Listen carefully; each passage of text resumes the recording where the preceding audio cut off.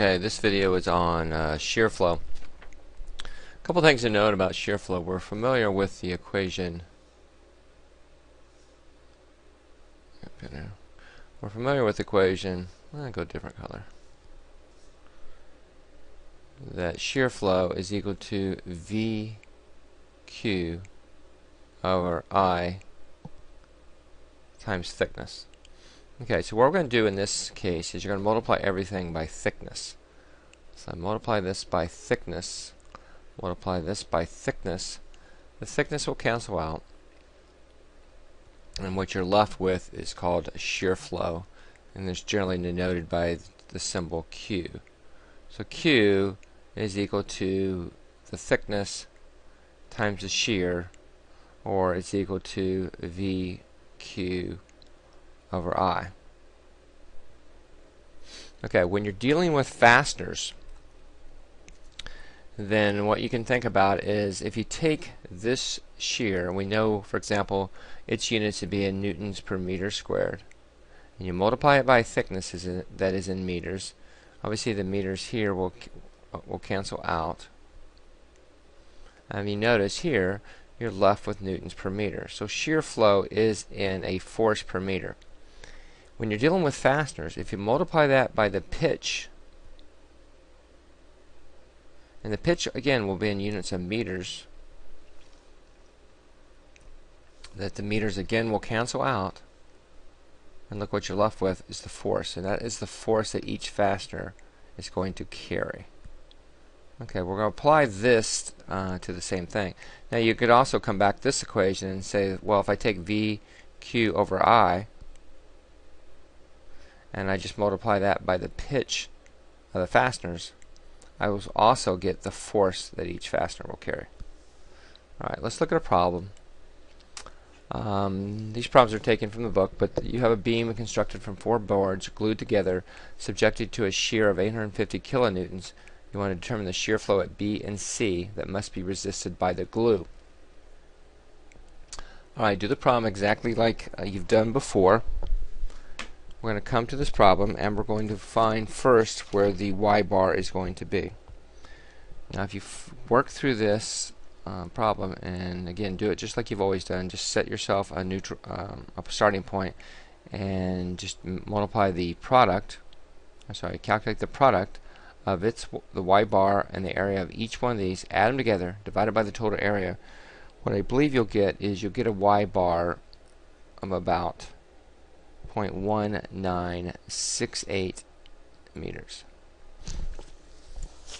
Alright, so now what we're going to do is calculate the moment of inertia, and do it just like you did. You have to do the parallel axis theorem for each one of these cross sections, and you'll get a value of approximately like that.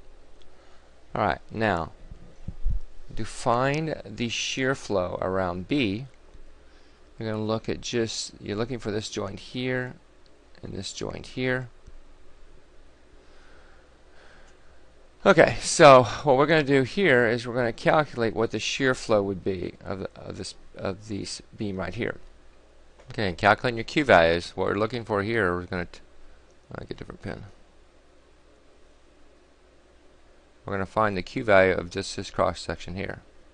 So to do that, that's going to be 250 times 10 times the distance, and let me back up here, the distance from here all the way down to the neutral axis.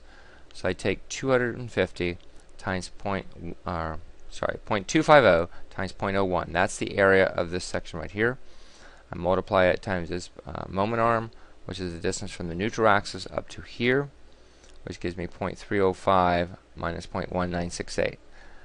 Okay, so that's just Y bar times the area, and I get this value here. I do the same thing for C. I calculate this area here, which in this case would be 125 times 10, or 0.125 times 0.010. Okay, multiply it by the distance from its centroid back to the neutral axis. I got that value right there. Now to find the shear flow, we just do VQ over I. You take V, which is the shear of the beam seen, multiply it by Q, divide it by the total moment inertia, and you get 262 meganewtons per meter. Again, that's going to be the shear flow around here and here. Now, on this case, you have two surfaces you're trying to shear across. You're shearing across here and shear across here, so just divide that by 2. So the shear flow would be 1.31 meganewtons per meter across here and across here. Now to do C, you do the same thing, VQ over I. Use the shear times the Q value we calculated divided by the total moment inertia, and you'll get this. Again, you got two surfaces you're trying to shear across, so you can divide that by 2, and that would give you a value of 0.0498 meganewtons per meter. Alright, let's look at another problem. This is the box beam. Here, it's a good one because we have fasteners. Each nail can support a shear force of 30 newtons. Determine the maximum spacing S at B and C so that the beam will support a vertical force of 80 newtons. Okay, well this one we don't need to figure out where the Y bar is going to be or the neutral axis because this thing is going to be right in the middle. We can tell by looking. So first thing to do is go ahead and figure out what your moment inertia is, and here we got 229.5. Okay, to do your Q value, Q of B, we want to see out what would be the Q value across here. Now this is a little confusing because we're going to try to find out what the Q value would be across here. To do that, you're going to figure out what this total Q area right here, not just this piece right here. You're going to find out what the total would be here because we want to find out what the shear flow is across here. So we take the whole length, 7.5, multiply it by 1.5, and then multiply it by the distance from here to here.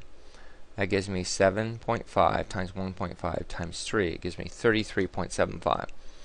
Now to do C, again, you're trying to shear across this area right across here where that nail is. So we'll just split that, and we'll come down here, and we want to find out what the shear would be here. Alright, to do that, again, this is, I think, a little complex or confusing, is you want to figure out what is the area across here. What are you shearing across? So in this case, the Q value is going to be 4.50 times my thickness, 1.5, times the distance from here to here, because you're just looking at this piece here. Alright, and you get that, and you're going to get 20.25. Okay. So now let's see what we can do. So now I go back and we find out what the Q shear flow would be at B and at B at C. So the shear flow at B would be the shear that each fastener can carry, which is 80 times 33.75 divided by the moment inertia. That gives me 11.76 newtons per centimeter. We do it for C. We get VQ. We get this again times this Q value, which is 20.25. divided by the moment inertia gives us 7.05 newtons per centimeter. Alright, so we can go back what we said in the very beginning, that VQ over I times pitch is equal to the force in each fastener. So if we want to solve for pitch, we just take pitch. We set that equal to force, and we divide that by VQ over I, or divide that by Q. That will get our pitch. So to find out what the pitch of each fastener is, we take the force that each fastener can carry, and we divide it by the Q value. So here I took 30, I divide it by 11.76. That tells me the pitch that I will have at B. I do the same thing at C. I take the force at each fastener, I divide it by the Q value here. That will tell me the pitch at C. Alright, let's look at one more. Okay, in this problem you have nails having a total shear strength of 40 newtons are used in a beam that can be constructed either in case 1 or in case 2. The nails are spaced at 9 centimeters. Determine the largest vertical shear that can be supported in each case so the fasteners will not fail. Alright, in case A, what you're going to do in case A would be, let's draw a line here, is you're going to look and see what happens if you shears across here. So to do that, what you're going to do is you're going to find the Q value based upon this area here. Okay, over here you have it set up so it's going to shear across here. Okay. So if that's the case, all you're going to do is you're going to let this part be your Q value. Alright, so we'll go to the problem, and you notice first thing I do, found the moment of inertia just like we've always done. And now the first scenario, I found out what the Q value was. So I got 225 times 3 times 0.5. So let me tell you show you where that came from. The Q value, I take 3 times 0.5 times the distance from here back to the centroid. That's where these numbers came. That gave me a value of 3.375. Now I go back to the other one, and I got 1 times 0.5 times 2.25. Alright, the Q value of this would be that is 1 wide, it's 0.5 thick, and then I multiply that by the distance from here up to here, and that gives me, there's the Y bar times that area, it gives me 3.375. Alright, again, when you get to this point here, we got Q. So again, we know that we take Q. If we multiply it by the pitch, we will get the force.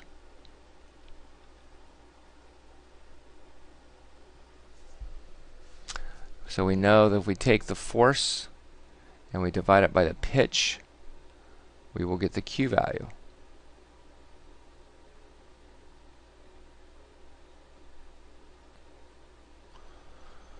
Okay, so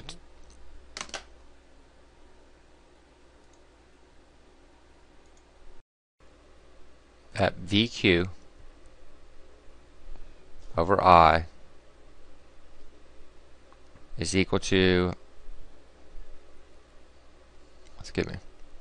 times pitch, what we did before,